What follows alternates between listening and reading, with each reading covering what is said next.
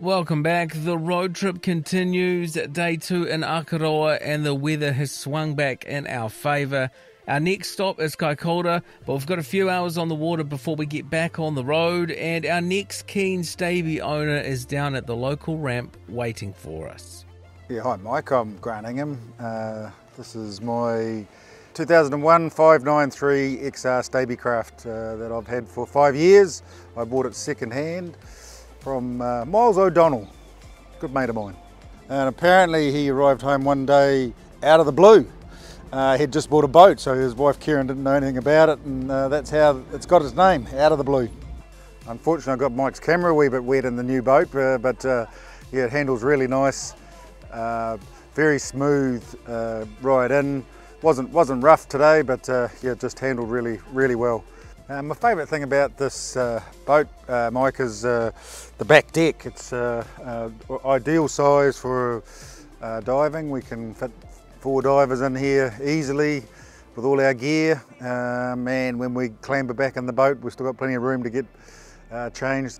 But yeah, just a generally all-round good sea boat. We're based in Akaroa. We've got a holiday house here. I live in Christchurch, and we spend most weekends in the summer out here and enjoy a bit of fishing and diving with a brother-in-law. Getting into boating when I was growing up, I had a couple of uncles that had boats. So I had a granddad that lived in Lake Taupo, had a little dinghy, so family didn't have a boat, but uncles had a boat that I enjoyed going out fishing, water skiing, and I also had a mate at Lincoln that was a very keen water skier and learned to ski behind his boat in Lake Canary. Yeah, we've got quite a good front cabin there, just about big enough to have a snooze in. One of the best features is this little step here. It is just ideal for my height, just getting up and over. There's plenty of handles to hold on to when you're on the boat. This is Helen's favourite spot, sitting up here holding on. The other thing I like is this step here at the back here. Got the hatch that we can, so when we're diving we take this off, slide it on that side, and pretty easy to get on and off when you're diving. With the dive gear you've got a couple of handles to pull yourself up. Bloody marvellous. Love it. We have to give a special thanks to local bar and eatery, the Harbar, for letting us inside their establishment to grab some footage of the 2050 Supercab moored out the front. They are very awesome. Make sure you go and check them out if you're in the area. They do great food and drinks. It's a hidden gem.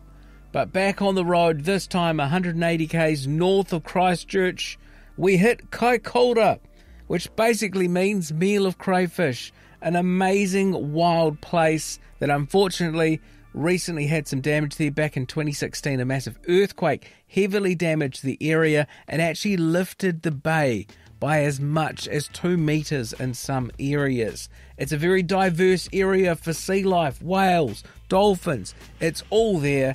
And we're off to meet our next Stabicraft owners, Kaelah and Mike, and their young family. Kia ora, I'm Kaelah, and this is our whānau waka. This is our 1550 fisher. We launched from South Bay today in Kaikōura. We shot out, we had a couple of attempts, we got some perch, and then we carried on. We went a bit deeper from there and we met by some dolphins in Kaikōura, which circled the boat, which is pretty cool. After our fishing, Mike decided he wanted to try and see what the water was like around Seal Colony. So we shot out around Seal Colony.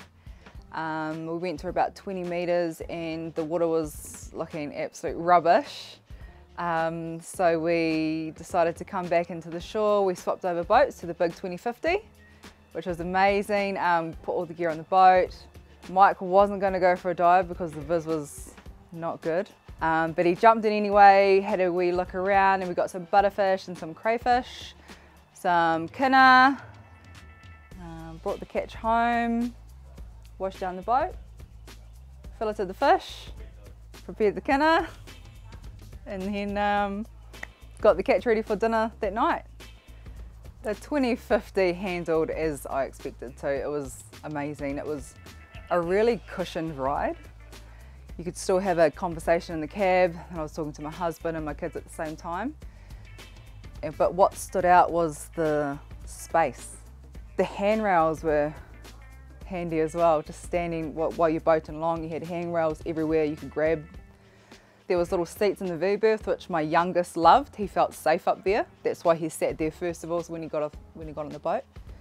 We took it out for some speed runs. We did some donuts on it, and it handled just superbly. It was effortless, and we felt safe the whole time. You know, we were circling around quite tight.